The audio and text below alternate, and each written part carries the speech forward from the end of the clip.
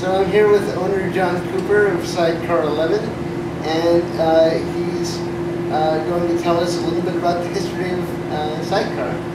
Well, I started this place about 2.5 years ago. We opened our doors in March, and we started as a prohibition cocktail place, but I quickly realized that it wasn't about so much prohibition style cocktails. There was a lot of places out there doing them. So we've kind of morphed into more of a whiskey and wine concept bar. Okay. Did you choose this location for any particular reason? You know, I was born and raised in Portland, and so I really didn't know a lot about the area over here, so this was kind of good luck, good fortune by us picking the street. But I had no idea that Mississippi was turning into what it was. But so I didn't really choose this location because I knew what was going on here. It was just a neat spot. It seemed like it was a good spot for our concept. How long have you been a bartender? Ooh, long time. Early 90s probably.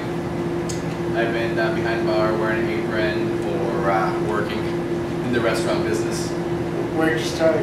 Started at a little place. It was called Plush Pippin. It was a little pie joint, and that was my high school. That was my high school job. Awesome. So, well, we are like I said, we're trying to become kind of a whiskey and wine concept, and so lately, what we have been doing has been finding old bottles of whiskey, old bottles of Madeiras and ports, and we're starting to open those things.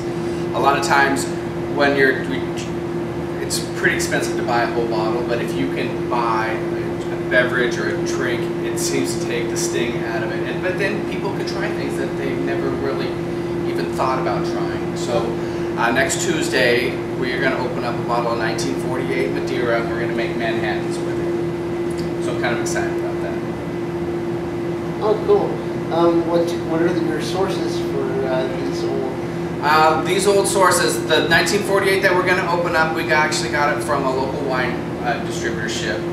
A lot of the other places we're finding at sales or estate sales and things like that. You can find things.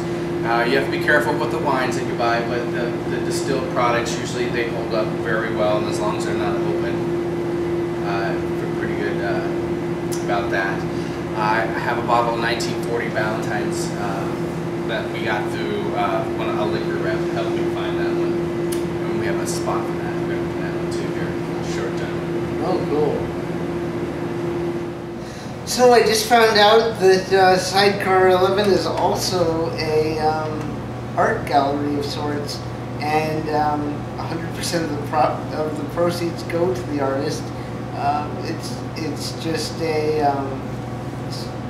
a nice synergy of bar and art, and it seems very very Portland-esque to also have sort of a de facto art gallery in a bar.